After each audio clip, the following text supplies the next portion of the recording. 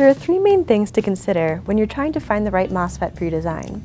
How much current is going to be going through it when it's on, how much voltage you need to block when it's off, and what your control signal is.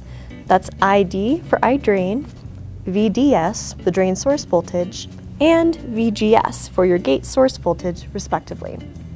Say you're going to be passing 5 amps through this when it's on. Say you're going to be blocking 80 volts when it's not on, and you'll use a 12 volt gate. This is actually pretty reasonable, say it's a 400 watt power supply design. The FET needs to be rated for the absolute maximums it could experience with some margin.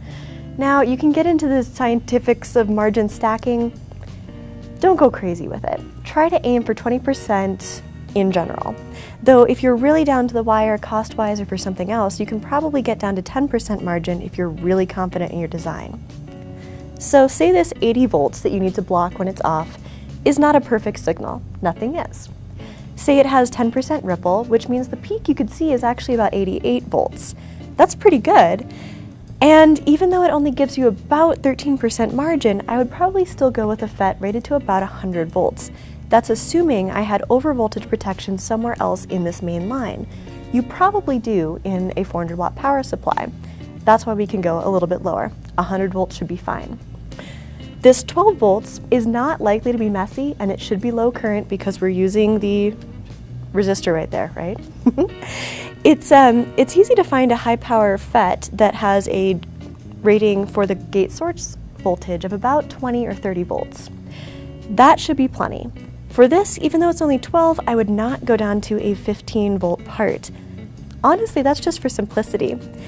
If this is the absolute max rating, you'll find a lot of the datasheet parameters cover things at the typical voltage, which is closer to half of the maximum rating.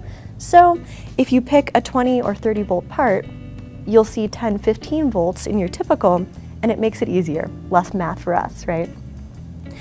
This current, ID, is where I like to give the most margin.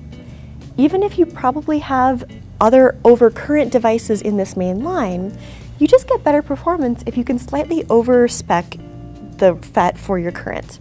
So say you're passing 5 amps, right?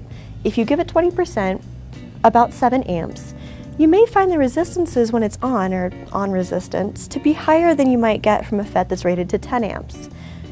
Don't go nuts on this. Again, the cost-performance trade-off is absolutely not going to be worth it if you try to get a 100 amp FET in here when you could use one that passes 10. But the higher current a FET is rated to take, the more likely it is to have some thermal management in there.